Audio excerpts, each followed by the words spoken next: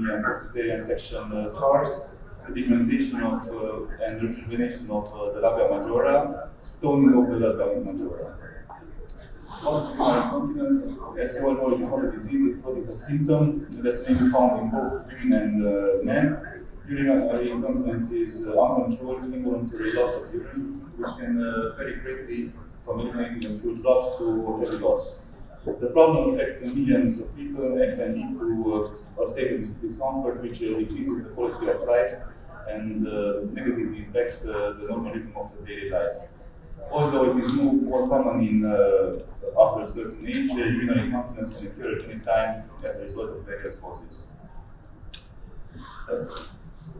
As we know, there are more types of urinary incontinence: the stress urinary incontinence, the urinary urgency or overactive bladder, and the mixed urinary incontinence.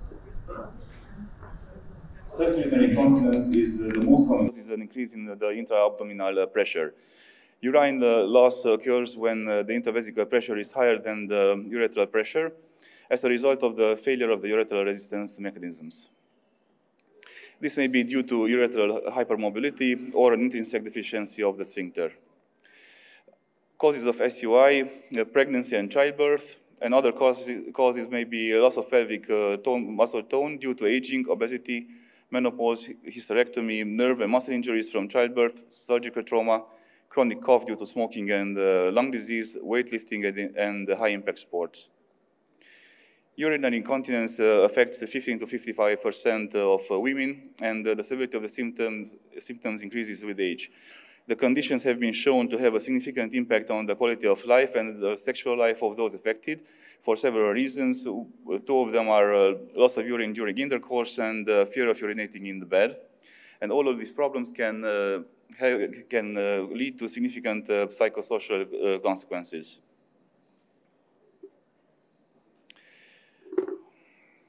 Yes. So we have 3 grades of urinary incontinence. Grade 1 is the loss of urine while coughing and sneezing. Grade 2 is loss of urine while doing exercise and intense physical exertion. And grade 3 is the loss of urine when walking or climbing stairs. The high prevalence of urinary incontinence in the general population has led to the exploration of various treatment options and techniques to help alleviate these symptoms. They range from Kegel exercises and psychotherapy, physiotherapy for pelvic floor rehabilitation, to more invasive approaches such as surgical treatment. But surgery may not be the optimal treatment for all patients, as it is often associated with multiple contraindications and side effects. Minimally invasive surgical techniques are relatively effective, but in over 15% of cases, there are complications such as bleeding, erosions, urethral injuries, infections, chronic pain, and urinary retention. Conventional surgery is also associated with anesthetic risk and an increased recurrence rate of over 25%. This therapeutic vacuum has stimulated the research and development of minimally invasive energy-based devices such as lasers, which could be used as an alternative treatment option in order to address urinary incontinence in women more effectively. Scientific and technological advances have led to improved clinical outcomes with less invasive procedures, shorter recovery times, and lower cost. In this regard, the recent evidence supports CO2 treatment as an alternative and effective intervention for SUI. In the last decade, laser treatment of the SUI and the genital urinary syndrome has proved to be a promising method for treatment. There are 3 physical characteristics that made it possible to use lasers in vulvovaginal area. The minimal ablation together with thermal effects, their high absorption coefficient for water, and the fact that they are fractionated means that the surrounding healthy tissue recovers and regenerates the affected tissue by the action of the laser, quickly and without discomfort. There are more contraindications that have been told today already. The mechanism of action of CO2 laser, by which the laser treatment can alleviate SUI, are its biostimulating and photothermal effects. Laser biostimulation restores most vaginal functions, including secretion, absorption, elasticity, lubrication, and thickness of the vaginal epithelium. The photothermal effect produced by the laser penetrates the vagina to a depth of 300 and 500 micrometers, resulting in a reduction of tissue volume by 30%. And this reduction determines the mechanical traction of the deeper layers, which contributes to the adjustment effect due to the production of elastin fibers and the stimulation of neocollagenesis, leading to an increase in the thickness of the vaginal epithelium, as well as in the elasticity and firmness of the wall. This may relate to the restoration of the ureteral cooptation mechanism involved in the SUI. The association between SUI and collagen is well established. The amount of type 1 and type 2 collagen is significantly lower in vaginal mucosa of patients with SUI. The lack of hormone support in menopause further reduces the collagen reserve. And this is a possible explanation for the failure of many surgical procedures in urogynecology, with the frequent recurrence of symptoms and very good results of the vaginal laser treatment. I'm going to skip this. So the laser treatment for vaginal rejuvenation, the thermal heating and microablation applied on various layers of the vaginal tissue are performed in a 360-degree pattern. The laser determines the remodeling and reconstruction of the vaginal tissue through contracting the existing collagen and elastin fibers, stimulation of the new collagen fibers, neovascularization and improved the vaginal lubrication, normalizes the vaginal pH and flora, improves the response in the local immune system, and help treat recurrent vaginitis. And it restores the quality of vaginal wall mucosa and improves sensitivity of the vaginal tissue. For SUI, there is a different protocol. The thermal heating and microablation is applied to the anterior vaginal tissue in a 120-degree pattern.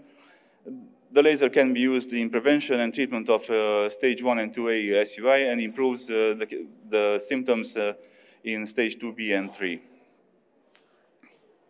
We had a small clinical trial at our clinic, and because there is controversy and doubt about the efficiency and the safety of the CO2 laser in urinary incontinence, I would like to present the very good results and safety of the procedures using the Pixel CO2 vaginal laser from ALMA on a group of 75 patients with urinary incontinence that were treating in our clinic during the period of January 2020 and September 2021.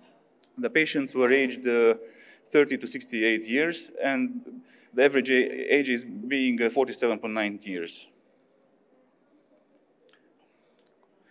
During the first visit to the medical practice, it is recommended to do the following: discussion about the patient, detailed medical history, including previous treatment methods, a gynecological examination to determine the indication for the laser treatment, determining why the patient requests this treatment and finding ways to put her expectations into practice, discussion about the treatment protocol and post-treatment effects, filling in and signing the informed consent form. The pregnancy test must be negative, a negative cytology at least 3 months before treatment, and sterile urine culture. We divided the patient upon their parity, upon their hormonal status, upon the way they gave birth, the grade of SUI, and the SUI-associated diagnosis. The therapeutic approach was personalized for each patient, depending on the age and the symptoms associated with the SUI. The patients had, as associated therapies, one or more of the following, like HIFEM, vaginal PRP, vaginal hyaluronic acid, and estrogen ovules. As the treatment protocol, we always used a topic anesthetic, or at least 20 minutes before the intervention, and we wiped it off before using the laser. The procedure was performed using personalized patient energy levels between 60 and 120 millijoules per pixel. This was depending on the patient's tolerance and the level of vulvovaginal atrophy. With a semi-lift smart applicator, we made 3 passes with 360 degrees over the entire circumference of the vagina, and 2 passes with the laser wave acting 120% degree under the urethra. There were cases when we used the FemiLift slim applicator.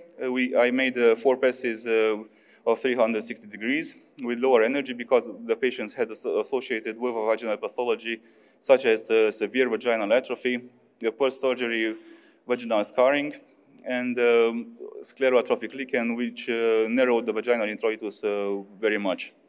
Every patient got between 3 and 5 sessions of laser with the difference of 4 to 6 weeks in between, and then a maintenance session after 8 to 12 months. The perception of pain was very low. You can see it on the VAS scale. Oh my God. Okay, so we have some post-procedure recommendation. The patient could return to normal activity immediately after the intervention. Sexual intercourse should be avoided for 5 days post-procedure. Only shower should be taken, and irrigation and insertion of vaginal tampons must be avoided for 5 days. We had no significant side effects. Minimal side effects such as abundant vaginal secretions with, in some cases, with stripes of blood. In a few hours, they occurred. Minimal local edema and mild itching. In order to assess the outcomes of the CO2 laser treatment, the single or combined protocols, I used several questionnaires that were filled in before the treatment, after the 1st, 3rd, 5th session, and 6 months after ending the treatment. The Sandvik and the ECQI was to assess the severity of the SUI symptom. The SFFI was for sexual satisfaction, and the OABSS assessment of the severity of the symptoms of overactive bladder associated with SUI. As we can see, the Sandvik score, the ECQI score, they all show the significant improvement after the 5 treatments, with a slight recurrence after 6 months post-treatment. The combined CO2 laser and HIFEM in SUI for overactive bladder patients has shown the same pattern. Everything was going well until the 5th session, and 6 months after the procedure, they had a slight recurrence of the symptoms. So our study showed the improvement of moderate and severe SUI symptoms after the 1st session of CO2 laser treatment, and the effect increased with each session. From the practice of our clinic, we have noticed that the results of the pixel CO2 laser treatment over SUI are progressive, increasing after each laser session. In the most patients, we performed 5 sessions, and only 6 patients benefited of 3 treatments because they were located at a great distance from Timișoara, and they didn't need, let's say, 2 top-up treatments because they had their symptoms much improved or disappeared.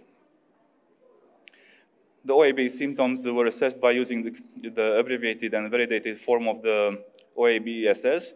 Significant results appeared 1 month after the 1st laser session. Patients reported a significant reduction in the number of urinations and the number of episodes of urinary urgencies. All OAB patients received the combined treatment with the CO2 laser and the Emsella chair. The procedure is efficient and safe if applied in accordance with the appropriate parameters. No significant side effects have been reported. However, more extensive long-term studies are required to refine the protocols and compare various treatment options. This study will be extended in the next period for 1, 2, 3 years to see what are the results in time. Okay. In conclusion, the result of our clinical trial is similar to other trials in this field. It shows that CO2 laser treatment for SUI and GSM is very good. It's a very good non-invasive option. giving women a better quality of life. I would like to invite you also for the third Romanian Aesthetic Gynaecology Conference in Bucharest in September.